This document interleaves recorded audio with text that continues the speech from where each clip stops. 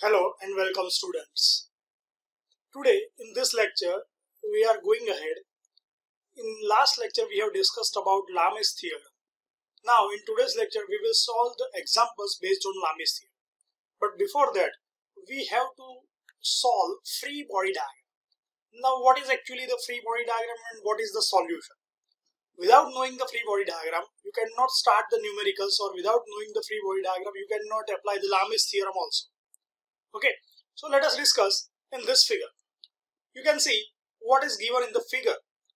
In the figure, it is given that there is a vertical wall. This is the vertical wall.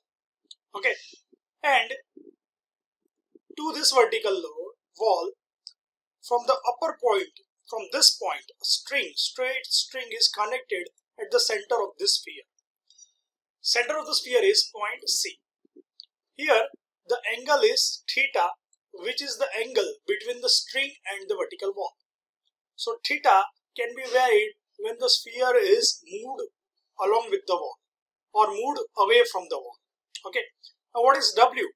W is the weight of the sphere, which is always vertically downward. So remember two main things.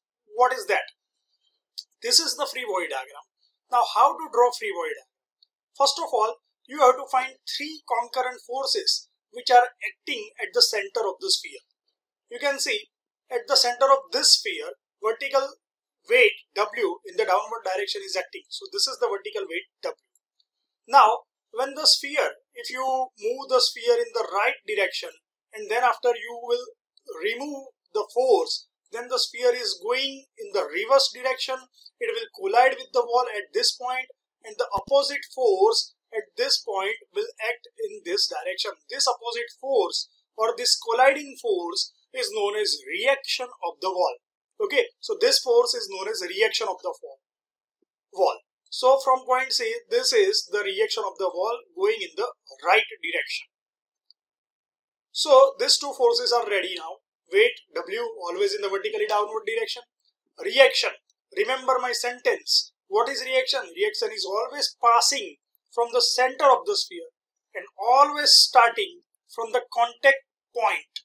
Okay, so here is the contact point, and from this contact point reaction is passing from the center of the sphere. Last, third and most important thing, tension force. Whenever the string is there in the picture, then the tensile force due to weight of the sphere is acting along the upward direction or along the string towards the fixed point always. Okay, so this is the tension T towards the fixed point of the string. Clear? And the theta, if you draw, let us change the color. If you draw a vertical line like this from the center of the sphere, then this wall is parallel to this line. So this is the Z formation, and the this theta will be the alternate angle. So this is the theta, which is alternate angle. So here is the free body diagram completed. So what is free body diagram? If you want to define it, then for a given body, if supports are removed means what? Wall is removed, string is removed, and only forces acting on the center of the sphere are drawn. So forces acting on the body and support reactions are shown. The diagram so obtained is known as free body diagram. So here a wall is removed, sphere is removed, and the string is also removed. Now only the forces are available at point C. So this type of diagram is known as free body diagram. But W is equal to weight of the sphere, T equal to tension in the string, and R equal to reaction of the wall. So this is free body diagram. Now this type of free body diagram will be used while applying Lami'S theorem. Let us see example number 1, which is similar to this. You can see the theta is now 30 degree, and what we have to find tension in the rope and reaction of the wall. So this is the tension T going upward towards fixed point, and the reaction of the wall will be passing from the point C. So this is the reaction of the wall passing from the center. This is the tensile force T, and this is vertical load 10 Newton. So this is the free body diagram. Now 30 degree angle will be drawn over here. If you draw vertical line, this is the wall line, then here it is 30. So Z formation will draw 30 over here. So remaining angle will be 60 with horizontal. You can imagine this. This angle is 90 degree. Lower angle is also 90 degree. So now all the angles are ready with the help of free body diagram. So now these three forces means vertical weight downward 10 Newton, which is given in the data. Tensile force T is always acting upwards in the direction of fixed point of rope. This is the reaction of the wall R. Now we have to draw free body diagram that is completed. Now we have to apply Lami'S theorem in this figure to obtain the required forces. Let us see how. See the same figure over here. Now for these three forces, 10 Newton, reaction R and tension T. Just apply Lami'S theorem. Now what is Lami'S theorem? If you take force T over here, then in the division, the angle should be opposite of force T. So this is the force T. Then the opposite angle will be 90 degree. So here it is T upon sine 90. Second force is R. So here it is R. Then the opposite force concentrate now. This is the reaction or resultant R.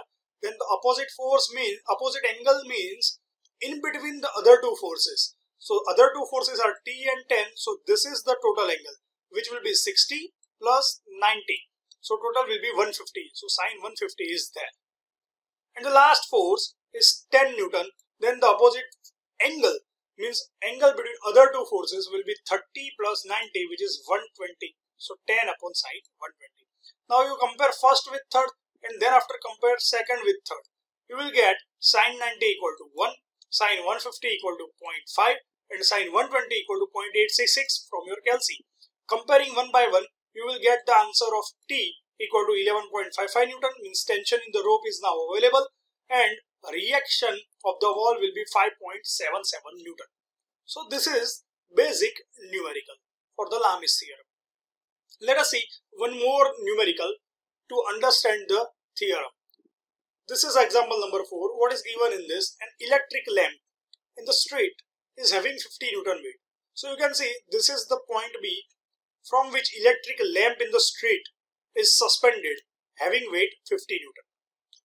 It's suspended by two wires of 4 meter and 3 meter length. So this is the wire which is having length 3 meter. This is another wire which is having length 4 meter. And from the ceiling, this is the ceiling AC. From this ceiling, two wires were suspended which is having weight 50 Newton. Now, the distance between two fixed points are 5 meter from which two wires were suspended. So this is the distance 5 meter from which two wires were suspended. Find out tension in both the wires. So we have to find tension in this wire as well as tension in this wire.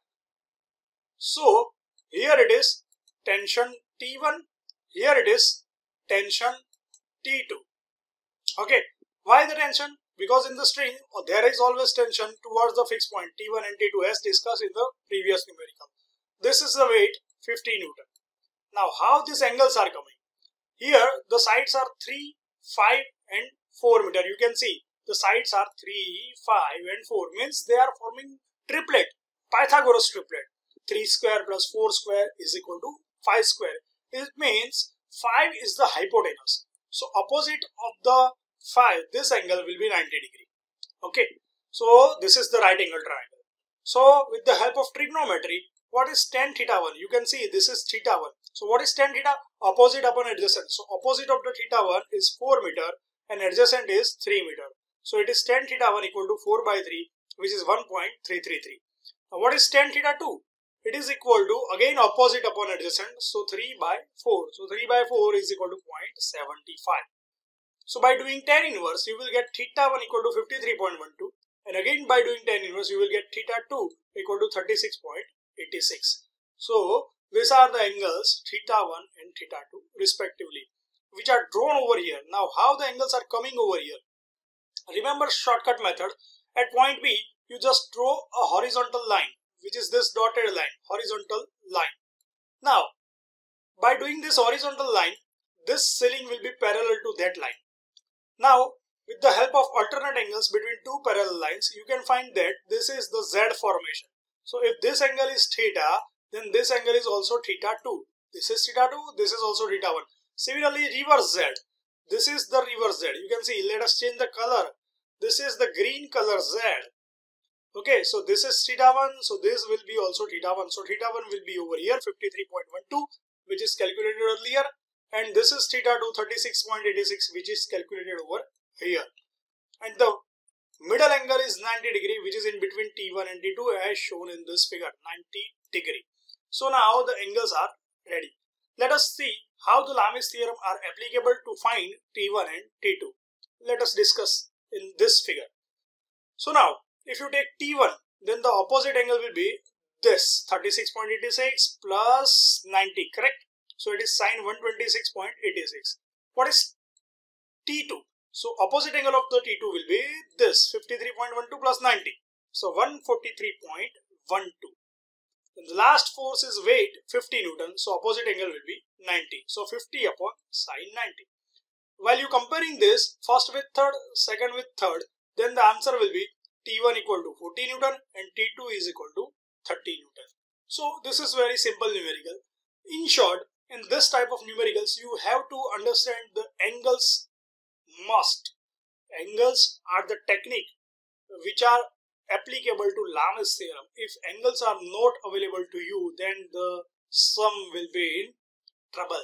So just practice these numericals. In the next lecture, we will discuss with some more numericals. Till then, revise this lecture. Thank you students and goodbye.